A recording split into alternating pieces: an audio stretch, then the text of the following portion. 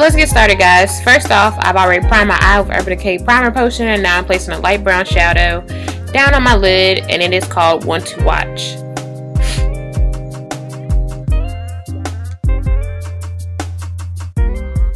Now I'm going to add Deep Dark in the crease area and blend it out some to merge with the One to Watch shadow.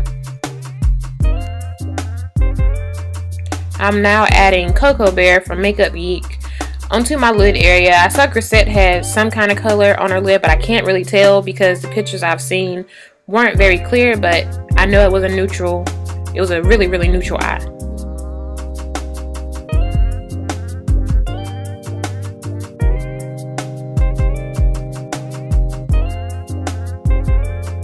Now I'm going to use the Milani Felt Tip Liner, the angled liner.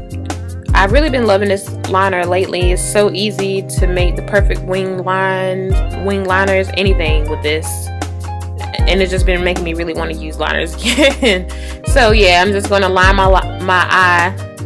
And I'm going to see soon that the line is going to be too small. So I'm going to go back over it to make it a little thicker.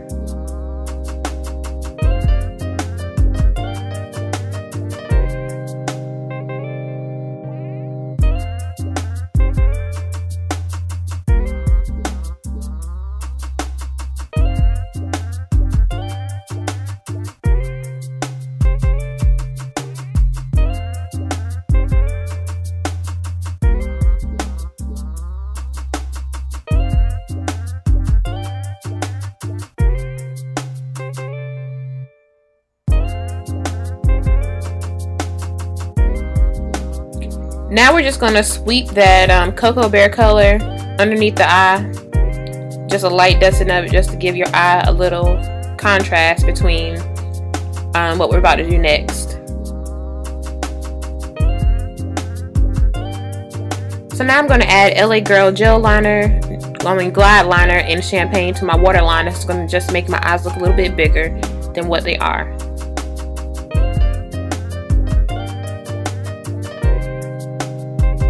So take your orange concealer of your choice and put that around any dark areas on your face. My lip area tends to be darker than the rest of my face, so I always, well, when I'm doing like really nice looks, I will always color correct my face.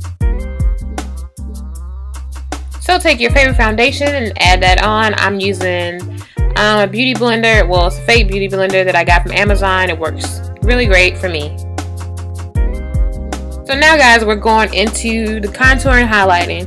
I really went in a different direction with my contouring and highlighting this time. I watched a video. Well, I had watched it a couple months ago, but I never really tried to implement it. Actually doing a look with this new contouring and highlighting routine. But you'll see what I do. I'm just putting I'm just highlighting my nose area right now. And now I'm just adding a darker color on the sides of my nose. I'm going to bring that down. And then I'm going to go into, yeah, I'm blending it out now. So, yeah, blend it all out. Blend in the dark and the light. And now I'm just placing banana powder on top of it. I've let it set for a while on my face. Not intentionally, it just happened. It happened because I just stopped and paused for a while. So just keep adding your banana powder. Yeah, I'm making crazy faces. Add your banana powder, add it to your heart's content, and then sweep off any excess that you may have. Now go back over your nose area and just add a slight line. You don't have to add a lot because you already have the stuff that's going on underneath, where you blended in the light and the dark. So you just want to give a little contrast. And now I'm just adding Otherworldly on top of my nose to give my nose a little shine and glow. Now I'm contouring my cheeks with Richly Honed Pro Sculpting Cream. And I just blended everything out and added some to my temples. Now I'm just going to add a little bit of concealer on my lip and under the highlight, well, under the contour, so it'll pop more, and just blend everything out. That's all you gotta do now. Blend everything out so you don't have any harsh edges. Now take Ebony from Magnolia Makeup and place that on your lips with a lip pencil. And once you have it placed on your lips, I'm going to take Typographic and add that on my lips to make it more of a matte finish.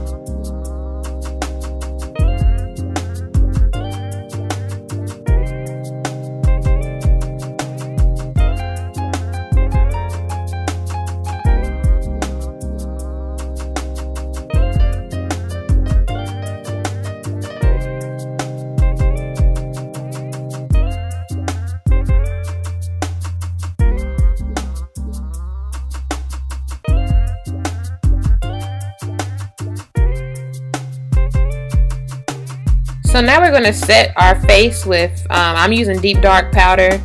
Deep Dark Mineralized Skin Finish from MAC. You can use whatever you want to use. That's generally what I use. I just like to finish. Place it on everywhere on your face, even on the highlighted parts. It's not going to really change it much. And if you didn't notice, I have lashes on. I put them on off camera. I kind of look special when I put lashes on, so I tend not to do that on camera. One day I will get the courage to make a lash tutorial, but there are many out there if you want to see how to do that. And now I'm just adding more of the otherworldly onto my face. I'm just adding on my cheeks and to my forehead, and you are done with this look.